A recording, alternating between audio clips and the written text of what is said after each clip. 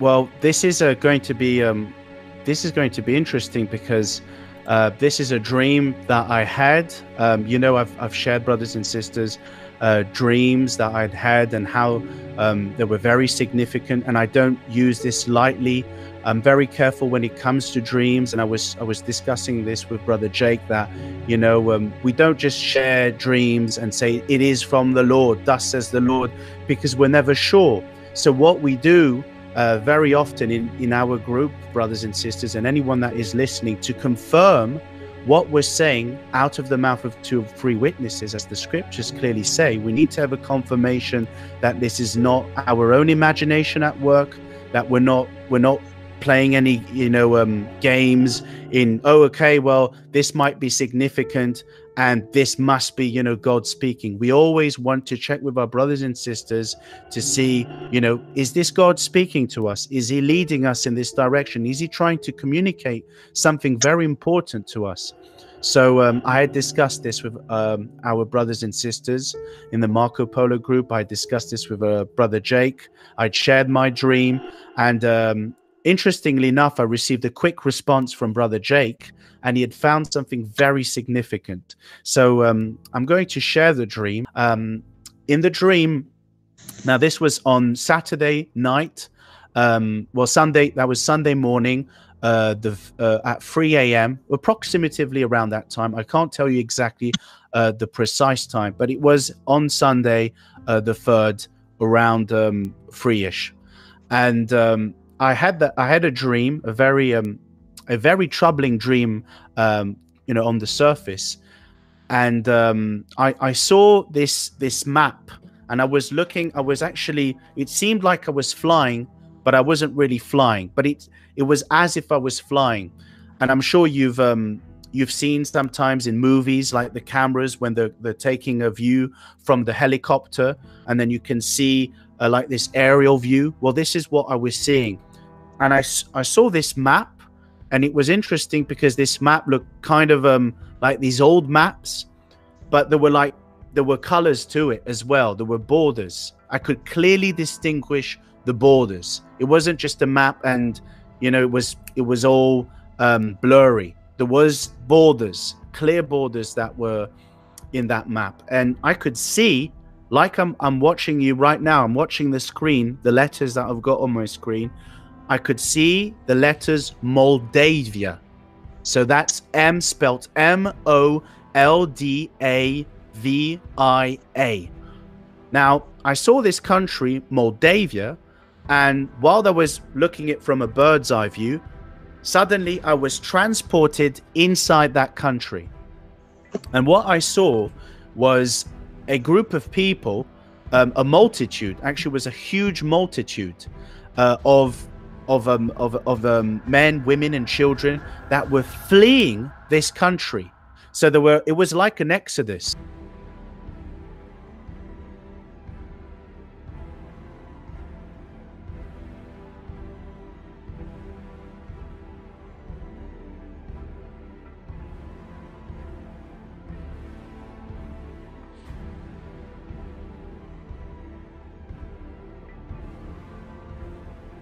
Foreign Minister, thank you very much for talking to Sky News.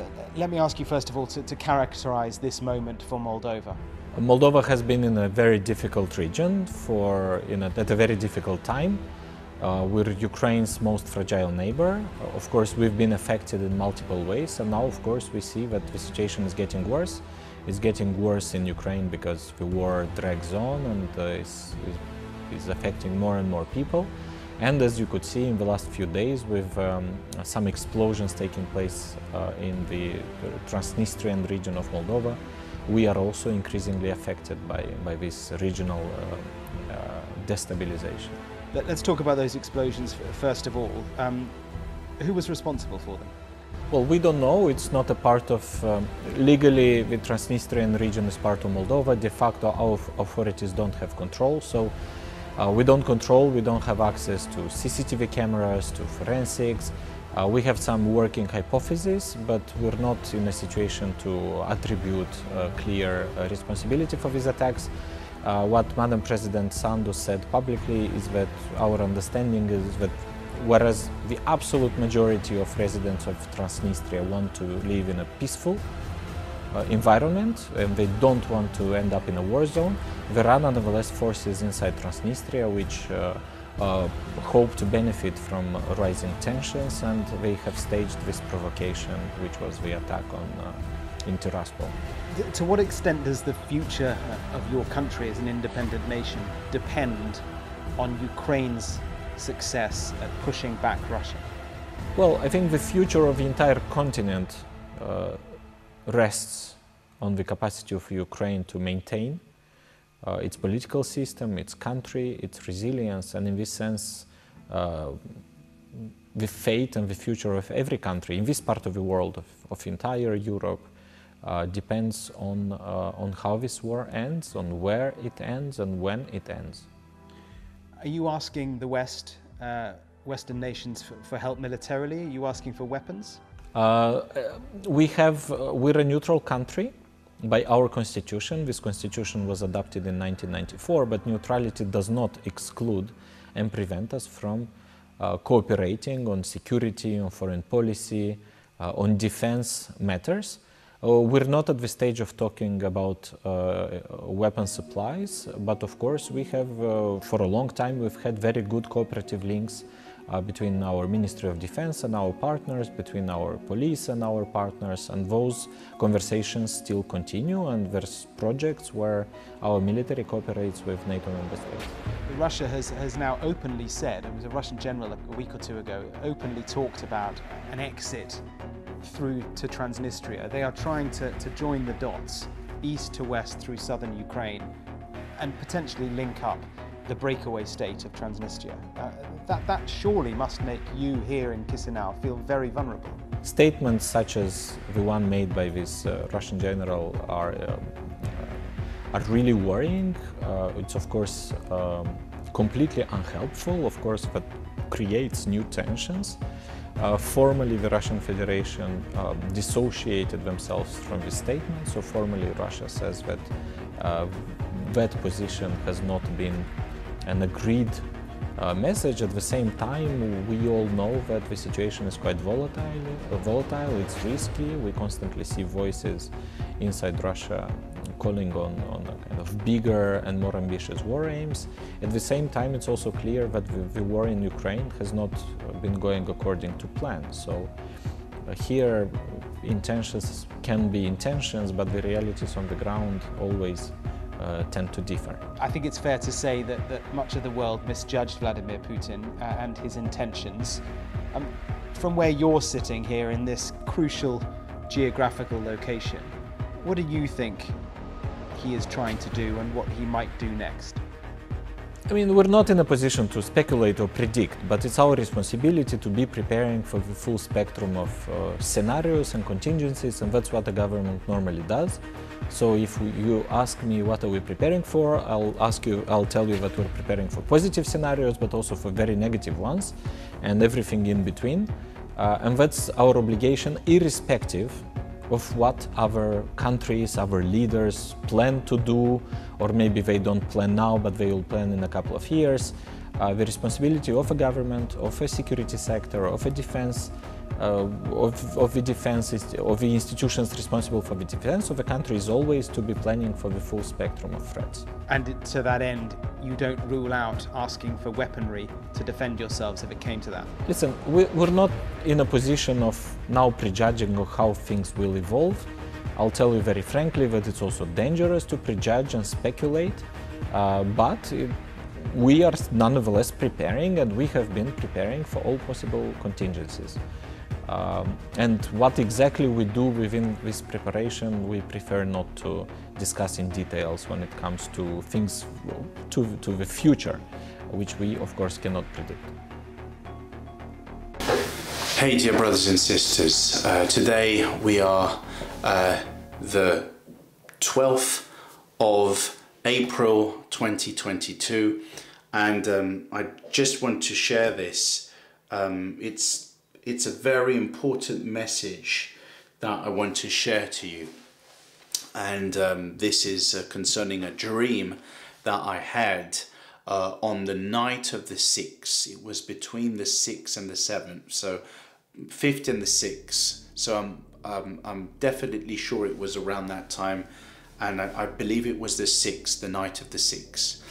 And I had the dream where I saw Russia, and I saw Putin and the Russian government making threats that they would send nuclear bombs towards Europe.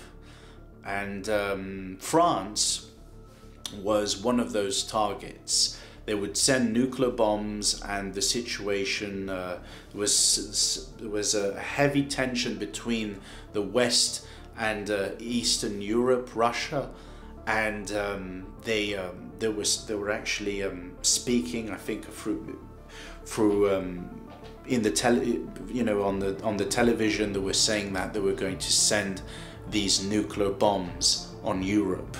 And I saw in the dream, I was like brought to another scene, and in this next scene, I saw a forest, a large forest. It's almost like it was Siberia, because I know in Siberia they got huge, forests, and in Russia as well. But it looked remote and a deserted place, but lots of trees, and there was snow as well in that area. And I saw men in these suits, in these hazmat suits.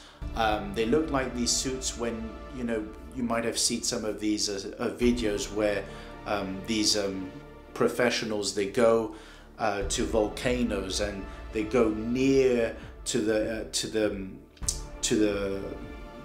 pit where the lava is brewing, and they have this silver sort of suit. Well, they had this silver suit with these gas masks on, and they were experimenting with a bomb. And when this bomb blew, when this bomb had exploded, I saw like this lava. It was very strange, and it looked like this graphite, or oxide graphite. Don't know if you've seen some of those experiments where they had graphite, and they kind of they burnt it, or they mixed it with something, and then you had like this goo, not this goo, but this sort of foam, and a lot of this. It looked like foam. You just growing and growing. Well, you had that sort of mixture with this lava looking like liquid, and I knew it was like they were experimenting with a weapon, with a bomb. And then they were like like the forest lit up, and it was like the forest was on fire, and they tried to contain the flames because it was burning all of the forest. And then I was next transported to this separate scene where I saw the Vatican making a peace deal with Russia. It was like a confederacy. It was like an alliance with many organizations, and the Vatican was like spearheading this sort of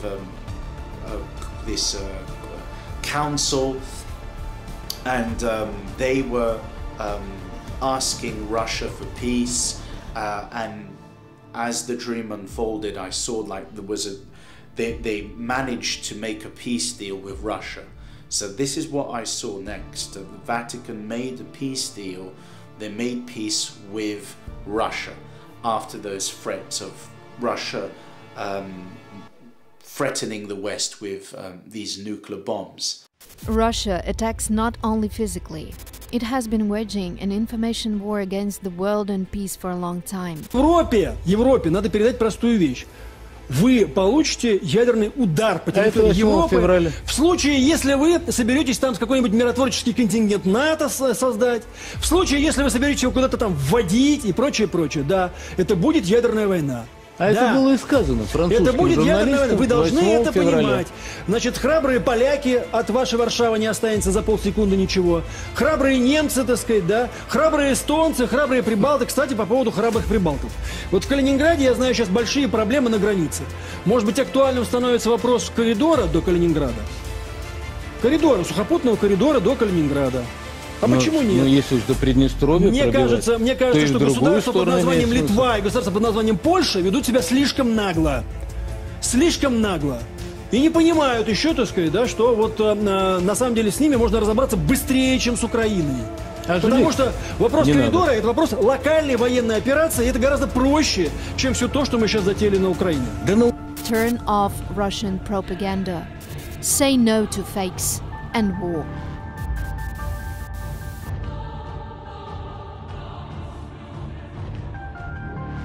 Уж мы говорим о таких вооружениях, то есть вопрос в том, что ее еще нужно избить, попытаться. Это не сбиваемая ракета. То, что у них, он говорит, у нас это ограничено, у нас есть чем сбивать. Посмотрим. От Калининграда до Берлина 106 секунд, от Калининграда до Парижа 200 секунд. Вас интересует Лондон 202 секунды. Вот, я про это. Поэтому им эту картинку надо тоже показывать. Знаете, ребят, вот смотрите, ну хорошо, вы придете, вот вам картинка. Считайте по секунде. Что ты успеешь? Куда? Да, это все. Здравствуйте, пролетело. Ну пускай думает. Секундомер ему дать надо, 200 секунд отсчитать. Да, вот так надо с ними. По-другому никак. Они